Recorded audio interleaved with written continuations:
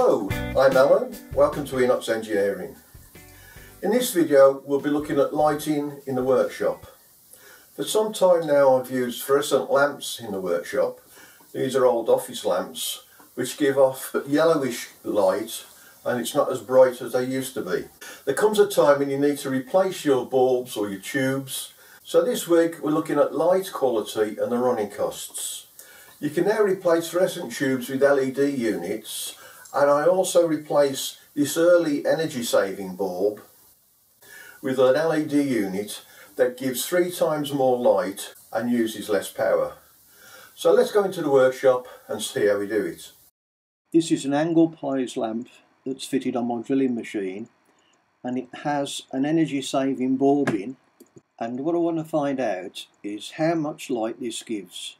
With the lamp over the top of the machine and my light meter on the table of the drilling machine, that's the iPad, this gives me a reading of 143 lux there. On this iPad I've downloaded an app which gives me the light reading in lux. On this app it uses the camera to give you the lux reading, so you've got to make sure that the camera lens is under the lamp that you're checking. So if I put the iPad on the drilling machine, it's giving me a reading of 143. Now this is the lamp that I'm going to use to replace the small tube. It's got 15 LEDs. This one's rated at 10 watt. I've taken the lampshade off. That's the fitting that was just screwed onto the side, so it's quite easy to take that off. Taking the wire out that went through there. So all I need to do now is fit the new light, which has this sort of backing. So I need to fit this on here, and then I'll have to put a connector block because this is all sealed. I can't take the lens off this and get into it. The lens has been bonded to the backing, and this is sealed here. I'll have to put a connection block on, which I don't like doing, but I will connect the wire up to the original wire and make sure the earth is working. But to fit this onto here, as you can see, I can't drill another 2 holes in here, it'll just break. So what I will do is fit this onto a piece of aluminium and fit the aluminium onto there.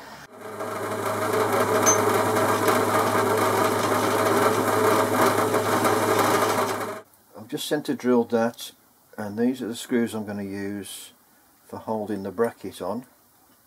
This position here I will put the grommet for the cable. I've taken the grommet out of the lampshade. It's that grommet, so I will drill that out to 10mm, but I thought it's a good opportunity to try self-tapping screws to see whether that 3mm hole is either too big or too small. Now that's the screw to go in. We'll try that with a screwdriver, see if it's got enough material there to grip. Now you can see I've just put the screw in, doesn't stick much out the inside. Now I can mark and drill the 2 holes this end for this bracket and drill the hole for the grommet.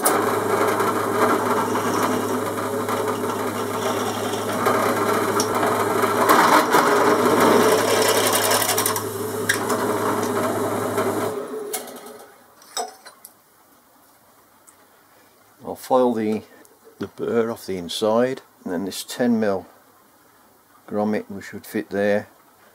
I've taken that out the lampshade, centre drilled the first hole.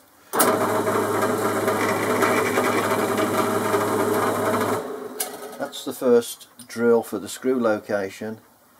Now I'll move it along.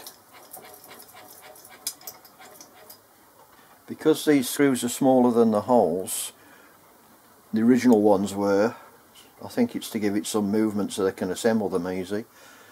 I will now use the screw just to locate the centre. Adjust this till the second hole is in the middle of that. I'll take this off.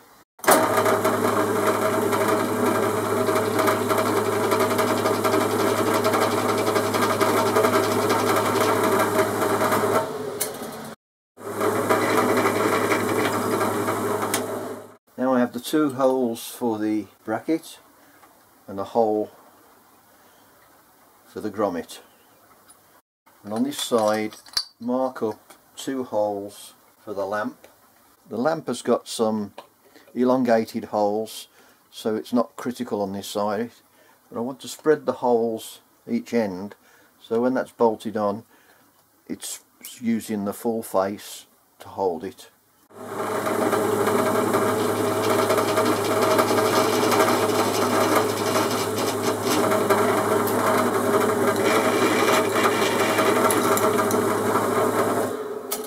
These are the screws I'm going to use on this side, still again self-tappers, just a bigger diameter.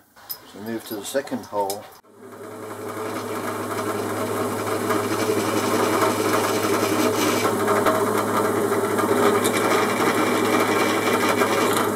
So that's the holes done. I'll file the sharp edges off. Now I need to get a connector block. I've finished drilling the block and I've fitted the grommet into the 10mm hole. This white wire was already fitted on the lamp. The grommet was off the lampshade, so that's fitted. I fitted a connection block on this end and I've added an earth wire. There were 3 wires coming out the lamp, an earth, live and negative, and there are only 2 wires coming out the plug side of the lamp. This little tag will be bolted on the end there, just under the fixing bracket, and all that will go inside.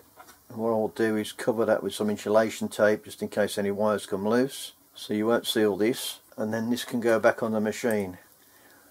I have checked that when this lamp is fitted to the drilling machine there is an earth connectivity through it, so I'll try that again when I put it back on, so that this is earthed out, which means that the earth will come through the frame of the lamp, because there's no earth wire in this original light. I'll use the lamp frame for the earth. Assemble this together and then we'll have a look. Now I've fitted the lamp bracket, and I've added an earth connection there which goes into the connector block. I've made sure they're all on the right terminals, and I've insulated the block with some tape. Now all this goes inside.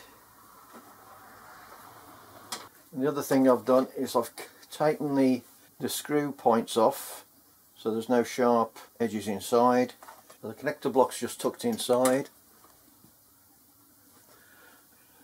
Now on this side I need to add the lamp fitting, which is this. Goes onto there, and this fits back on the lamp. There's the finished lamp, so I can swivel that way, move up and down. So I'll switch the light on. I can move the light where I need it, and we know that now is giving out 3 times more than the original light. So I've converted the lathe one to LED about a year ago. I've converted this one to LED, and the next job is to do the big lamps in the ceiling.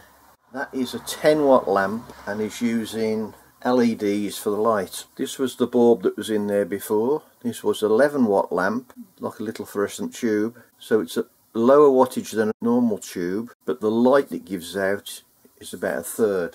This is the light unit I'm fitting in the ceiling. Let's take the cover off.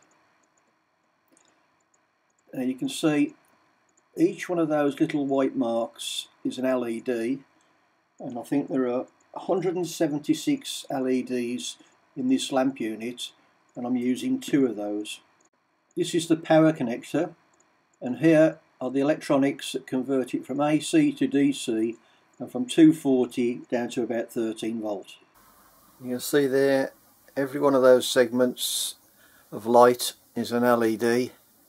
It's all built into an aluminium frame. To fit it, all you have on the back, you can screw it through these holes. They do supply cables that clip into these little notches, and you can higher and lower it on a cable.